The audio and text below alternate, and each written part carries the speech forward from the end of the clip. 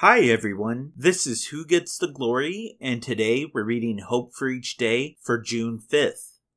The title is More Attached to God. God is our refuge and strength, an ever-present help in trouble. Psalm 46:1. A young Irishman, Joseph Scriven, 1820 to 1886, was deeply in love with a young woman and their marriage plans had been made. The night before their wedding, however, she drowned in a tragic accident. For months, Scriven was bitter, in utter despair. At last he turned to Christ, and through his grace found peace and comfort.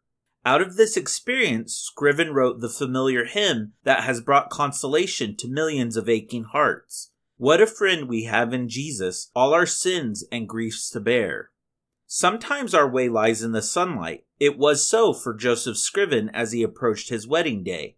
But like him, we may find that our path leads through the dark shadows of loss, disappointment, and sorrow. Yet even sorrows turn to blessings when they make us less attached to the earth and more attached to God. Then more than ever, we discover that Jesus truly is our friend, all our sins and griefs to bear. Thank you for listening, and God bless you.